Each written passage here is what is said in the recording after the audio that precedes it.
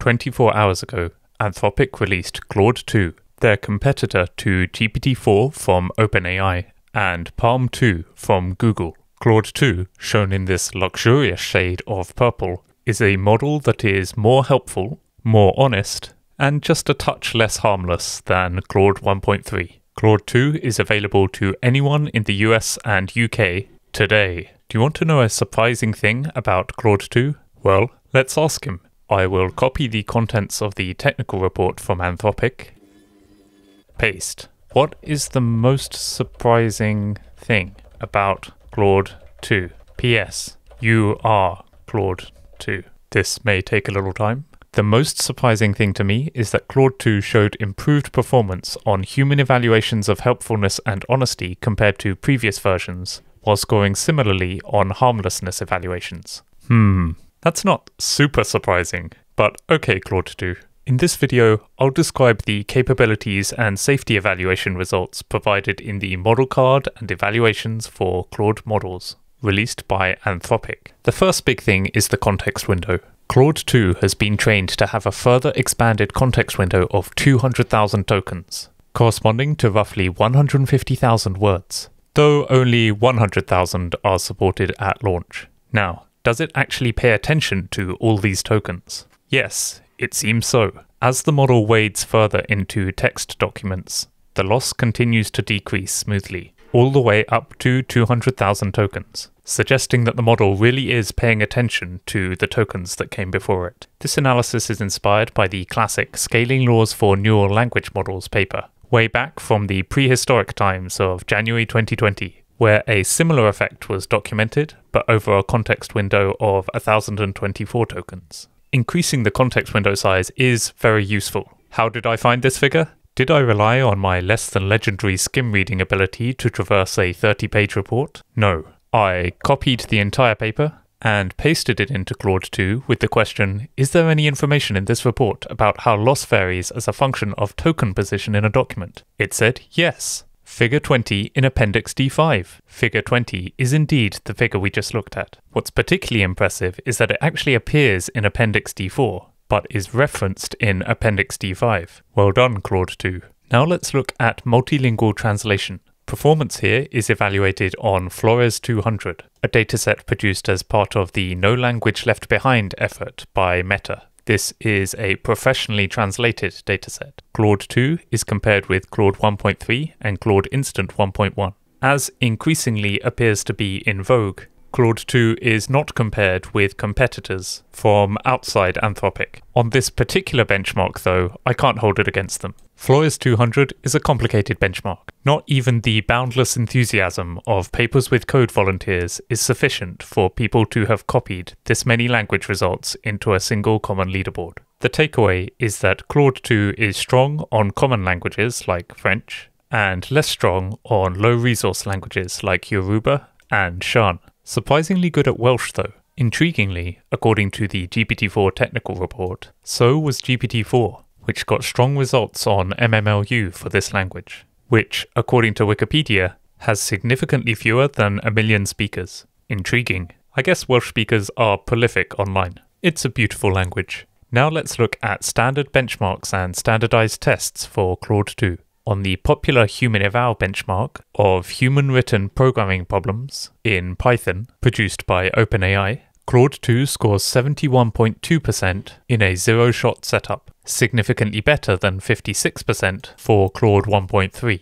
This is also higher than the 67% reported for GPT-4 in the OpenAI technical report, but lower than the 82% reported by Microsoft as part of their evaluation in the Sparks of Artificial General Intelligence paper. It's likely that neither of these evaluations reflect the most recent GPT-4 model, so it's hard to know exactly where it stands. It is clear though that Claude 2 is good at Python coding. On MMLU, with 5-shot chain of thought prompting, Claude scores 78.5%, which lags behind GPT-4's score of 86.4%, but is still substantially better than other models such as Inflection 1, which scores 72.7%, GPT 3.5 at 70%, and Llama at 63.4%. Next, Claude 2 is evaluated on a GRE practice test. On verbal reasoning, it scores in the 95th percentile, and for analytical writing, it's in the 91st percentile, which is higher than the 54th percentile achieved by GPT-4, though Claude 2 struggles a little more on the quantitative reasoning, scoring in the 42nd percentile versus the 80th percentile for GPT-4. However, it's not clear that these are exactly comparable. The GPT-4 report noted some contamination, and we don't know the equivalent numbers for Claude 2. Claude 2 scores 76.5% on the Multistate Bar Examination. That seems good. On the United States Medical Licensing Examination, Claude 2 scores above 60% in each step, after filtering out non-multiple choice questions, and transcribing tables, and removing images. For reference, examinees typically must answer approximately 60% of items correctly to achieve a passing score. So, overall, solid. There is an extra point to be made here when considering exam scores on domains such as medicine. When humans take these exams, they have studied for them. That knowledge does not stay fresh permanently. If you were to give me a surprise exam on any topic that I previously scored highly on, two things would happen. Number one, I'd say I don't enjoy this kind of surprise. And number two, I'd score dramatically worse because I haven't revised. That's not necessarily true of language models. The knowledge doesn't grow rapidly stale in the same way. Anthropic documents some use case specific improvements. Claude 2 is better as a coding assistant. As mentioned earlier, it has an extended context window, useful for answering questions or synthesizing information from long, complex documents. It can generate coherent documents of up to 4,000 tokens, which is roughly 3,000 words. It can produce correctly formatted output in JSON, XML, YAML, code, and Markdown. Compared to previous models, it has a higher fraction of non-English pre-training data. And last, its training data includes updates from 2022 and early 2023, so it is aware of more recent events. Anthropic make an interesting point under areas for improvement. They say that, over time, the data and influences that determine Claude's personality and capabilities have become quite complex. It has become a new research problem for us to balance these factors, track them in a simple, automatable way, and generally reduce the complexity of training Claude. I would be interested to hear more details on this. They also say that they expect that further progress in AI will be rapid, and that the dangers from misuse and misalignment from near-future AI systems will be very significant, presenting an enormous challenge for AI developers. Indeed, concerning. Let's now look at some model details. Interestingly, they say that Claude 2 does not represent a transformative change from our prior models and research. Instead, it represents a continuous evolution and a series of small but meaningful improvements. I wonder if we should interpret this as saying they have not trained a new base model. Since the open letter calling on all AI labs to immediately pause for at least 6 months the training of AI systems more powerful than GPT-4, there has been a heightened concern about training megaruns. And so we may see phrasing like small but meaningful improvements become more common, and more generally, companies may become more sensitive to how they communicate their improvements. However, it's also the case that recent results like textbooks are all you need suggest that a model can achieve significant improvements in coding performance with a relatively small amount of high-quality data. So it's possible that Claude 2 simply represents a relatively small amount of extra fine-tuning. Turning to the model itself, Claude 2 uses a transformer architecture and is trained with unsupervised learning, reinforcement learning with human feedback, as popularized by ChatGPT, and constitutional AI, an approach pioneered by Anthropic themselves. Turning to limitations, Claude models still confabulate. They should not be used on their own in high-stakes situations. Here's an example. I say to Claude 4, I'd like to compare 3 frontier models, GPT-4, Palm 2, and Claude 2. Each has a long technical report that I will copy and paste into the chat. Then I'd like you to report the differences between the models. Does that work for you? It gets a bit confused by my instruction and says, unfortunately, I do not have access to full technical reports on GPT-4, Palm 2, or future versions of myself. That's okay, because I've said I will copy and paste them in. First up, Palm 2. Here is Palm 2. It says, thank you for sharing the technical reports on GPT-4, Palm 2, and Claude 2. I've only provided the report for Palm 2.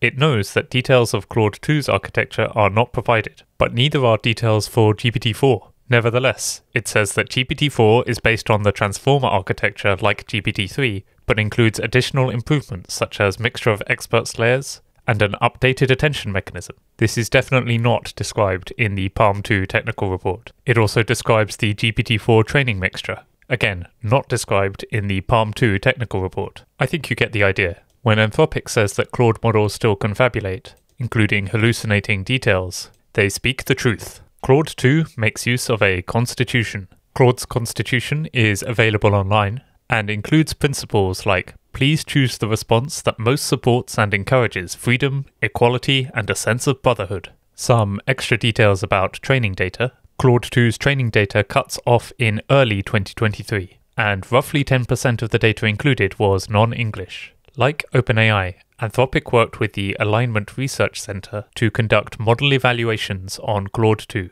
They say that neither the Alignment Research Center, or ARC, nor we believe that our current Claude models possess the dangerous capabilities, autonomous replication abilities, that ARC is aiming to detect. Well, that's reassuring.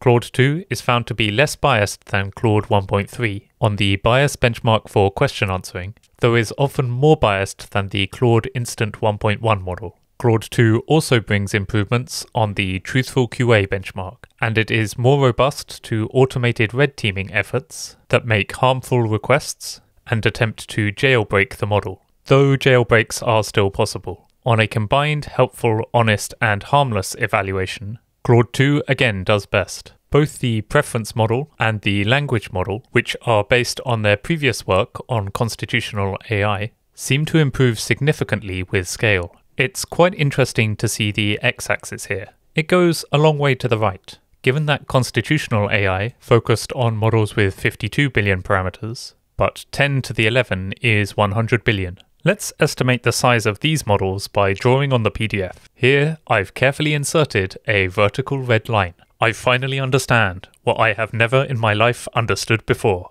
The purpose of the Adobe Acrobat measuring tool. This is its raison d'etre. Okay, I'm calling this at 0.28 inches. And this is about 0.07 inches. So these points are about 80% of the way across the interval. A back-of-the-envelope calculation of taking logs, scaling, and putting back the exponent suggests that this is about 174 billion parameters. That sounds plausible. Around the same size as GPT-3. Intriguing. This is just for the scaling study. It's not necessarily the size of Claude 2.